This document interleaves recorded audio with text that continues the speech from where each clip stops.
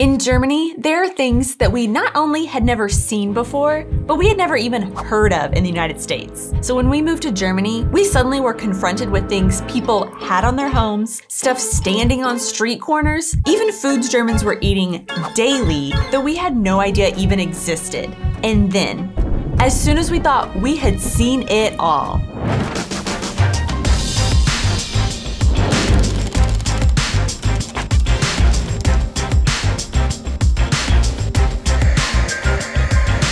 Hey guys, and welcome back to our channel. I am Donnie. And I'm Aubrey. And we are two Americans currently living in Germany and sharing all of our experiences living and traveling throughout Europe. Last week, we did a video on 5 common American things that we never noticed may actually be uniquely American until we moved to Germany and we never see anywhere over here. Because there is so much imported American culture in Germany and imported German culture in the US, it sometimes surprises us when we suddenly realize there are some things that just haven't made the trip across the ocean that is so foundational to life in either country. So then that made us think, what things do we see in Germany that we had never seen in America? And that is exactly what we're going to talk about today in our video, found on German plates, but not in the United States. And also other non-food related items. We are originally from a southern US state called Oklahoma and now live in the southwestern German state of Rhineland-Pfalz. So some of these may be a little more specific to where we have lived and things that we have seen. So leave in the comments below what your experiences have been with these items, or if you have never even heard of them. Also, let us know if you know of anything that you have only seen in your home country, no matter where you are from, so we can all learn from each other from around the world. As a new year begins, in Germany, you will start to see chalk letters and numbers appearing over doors of homes and businesses that looks like some sort of secret code or complex mathematical equation. Most of these chalk codes we see start with the number 20, followed by an asterisk, then C, then a plus sign, an M, another plus sign, B, another plus sign, and then may end with 16, 18, 19, 20, 21, etc. After some investigative work and being surprised on January 6th with people posting online about carolers coming to their house and writing on their doors, we've never actually been visited by carolers ourselves, we learned that these equations deciphered are actually blessings on the homes for the upcoming year. The numbers at the beginning and end are the new year, so in this year's case, they will now have a 20 at the beginning and a 21 at the end. The asterisk is actually a star representing the Bethlehem star. The plus signs are actually representations of crosses, and the CMB stands for Christ Mansionem Benedicat, Latin for may Christ bless this house. In the Bible, 3 wise men arrived to bring baby Jesus gifts after he was born, and they had the revelation that he is the Christ. This is called Epiphany. Epiphany is celebrated on January 6th, and in Germany, to mark this historical moment, Sternsingers or star singers from the local parish go from house to house singing carols, reciting poems, collecting donations for children aid projects around the world, and writing this chalk blessing over doors. These Sternsingers are little children dressed as the 3 wise men and angels. They will typically carry a rod with the Bethlehem star on it and buckets to collect donations after they sing and bless the house with the chalk equation. We also have seen it explained that the CMB could also represent the names of the 3 wise men, Caspar, Melchior, and Balthazar. But that seems to be a debated issue on forums across the German internet, and when we received our blessing this year, the local parish included a leaflet that explains this is false. Sometimes homes may have years and years of blessings still written on their house that aren't cleaned off before the next year's blessings. This, of course, is what led to our confusion seeing all the different numbers. But sometimes you also find black stickers with chalk blessings printed on them for easier cleanup and removal once that year or festive season is over. Particularly this year, Sternsingers are not allowed to go house to house, so they have found alternative ways of giving blessings like virtually, or you can write into your local parish and they will send you a blessing sticker in the mail like we did. We have heard this is mainly a Catholic and Southern German tradition, but we wonder if other parts of Germany know about this tradition. Let us know in the comments below.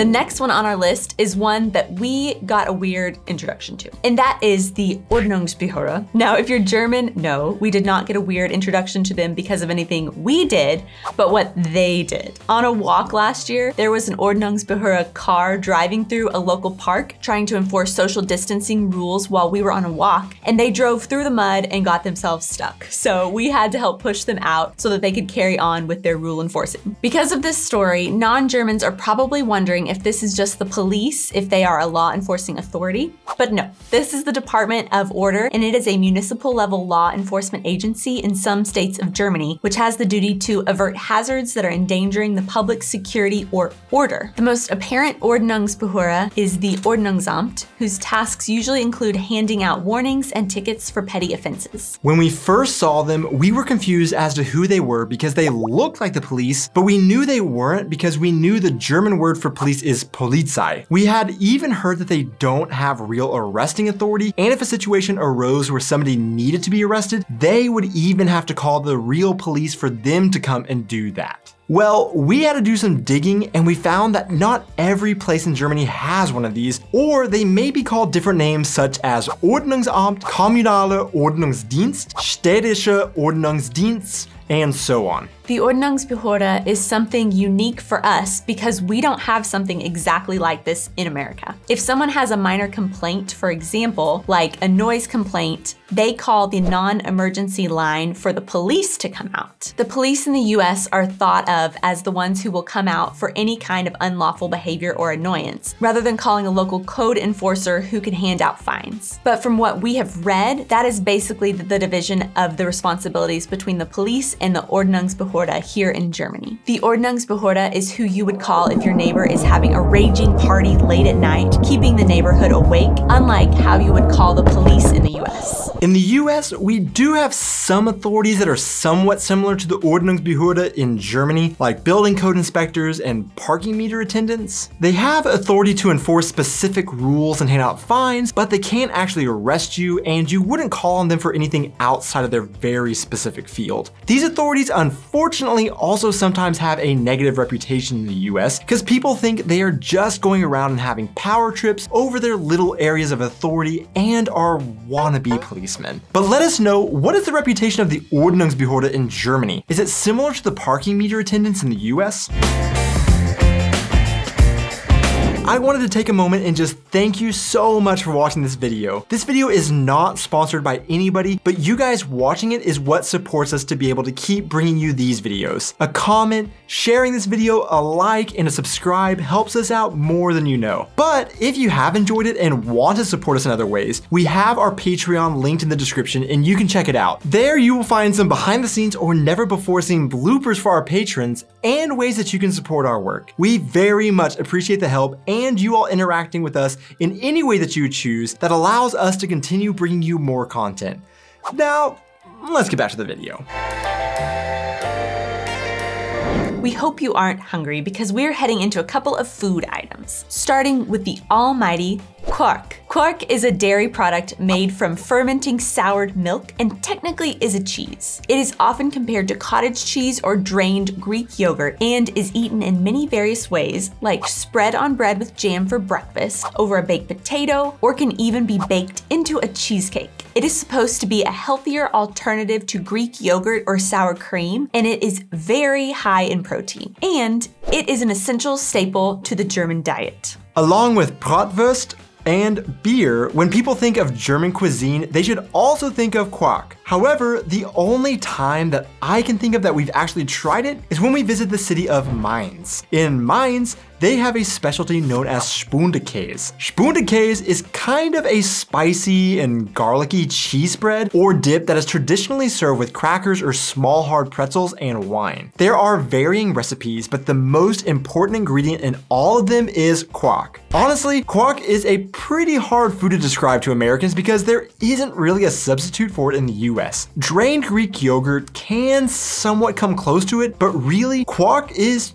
just Quark. And when in Germany, you have to do as the Germans do and try it. For our German viewers, what is your favorite way to eat Quark? Another food-related item that we had never seen before moving to Germany is something I would classify in the very German category. One day, we took a little day trip over to Hamburg. No, not Germany's second largest city and Europe's third largest port. I'm talking about Hamburg, the third largest town in the German state of Saarland, with a population in 2017 around 42,000. Walking through the city, we came across a little snack stand frying up Bratwurst, and next to it, a vending machine full of meats. After seeing it full of sausages and other various butcher goods, we did some research and found out that this is becoming a trend in Germany that isn't so unique to just this small city. According to an article reported on by NPR and written by Independent, sausage vending machines are booming outside of German cities, and as of 2019, when the article was written, there were some 570,000 of these vending machines already. Unlike in the US, where many stores stay open 24/7 and 365 days of the year in case you're hungry and need groceries, in Germany, nearly everything shuts down around 6 p.m. on weekdays, early afternoon on Saturdays, and completely on Sundays. This is more true still in smaller towns rather than the largest cities in Germany, and it leaves some of the small towns with large periods of time where they can't go and buy groceries. Because of this, Germans are well practiced on prior planning and scheduling to make sure they shop in store hours to get the necessities. But one other solution is to place vending machines filled with some basic groceries around the smaller cities and towns so that you can still buy something after store hours if needed. They are temperature controlled and very safe to buy from, and some are even stocked with sausages and potato salad to be able to make a full traditional hearty German meal. The next thing we see in Germany that we have never seen in the US is something that led us down a fascinating rabbit hole filled with spies, mafia-like families, government-sponsored monopolies, and superstitions. But we will try and just stick with this specific object and save most of what we have learned for another video. But it is stairs on roofs leading up to the chimney on a home. No, these are not there for Santa Claus to climb up to be able to go down the chimney. He might use them though. But they are for easy chimney access for chimney sweeps. In the US, we have chimneys and sloped roofs as well, but we have never seen steps on a roof leading up to it. At first glance, it was unique to us, but we reasoned that if you ever have chimney problems, then I guess that would make it easier to fix it. But then that is when we fell down the rabbit hole. Turns out, Germany has a fascinating history with chimney sweeping law and business. Like Aubrey said, it is a fascinating story full of superstition, mafia-like structures, spies, and medieval guilds, and it is something that we will have to save for another video. Now, we don't have a chimney in our building, so we don't have the stairs on our roof, and not every German home has them. We have read online that German law requires chimneys to be cleaned twice a year, but also some of our research said 4 to 5 times a year they are inspected, and I think this is determined by the type of heating system you have. We also have learned that chimney sweeps now have a wider job description than just sweeping chimneys, including inspecting home heating systems that may not even have wood or coal burning stoves. So if you are German and have a chimney, how often does your chimney sweep come and sweep it? Because of the integral place chimney sweeping plays in Germany and how often they are swept, a lot of homes have these stairs on them for easy access to the chimney. In the part of the US that we are from, we feel like we see way more electric or gas fireplaces now rather than real coal or wood burning fireplaces. Therefore, we never had someone come clean our chimney, and we usually have grates on top that keeps birds or other animals from getting down inside of it that would need to be fished out. Therefore, it doesn't seem like we have the need for stairs on our roofs, unlike in Germany, where they are actually very regularly used. Just like we mentioned in our last video, when we moved to Germany, we didn't expect everything to be the same as the US, and we didn't want it to be. We moved to Germany to experience a new culture and see new things we had never seen before, just like this list shows. We want to show you guys these things from our perspective and experience so we can all appreciate what makes us unique. If you know of anything else specific to your home country, leave those in the comments. If you like this video, please hit that like and subscribe button, and we will see you in our next video. Cheers! I'm happy to be here with my wife. Yeah. I am. Yeah. Rather than calling a local code enforcer. Quark milk product. Quark. Crap. Quark. Crap. Quack. Quack, quack, quack, Quark. quack, Quark. quack, Okay. That's just quack, quack. I'm ready. Quack. Quack. Quark. Quack. Quack. Quack. Quack. Quark. Quack. We're working really hard on the pronunciation. Quack. That's what we're doing. Quack. Quark. Quack. Quack.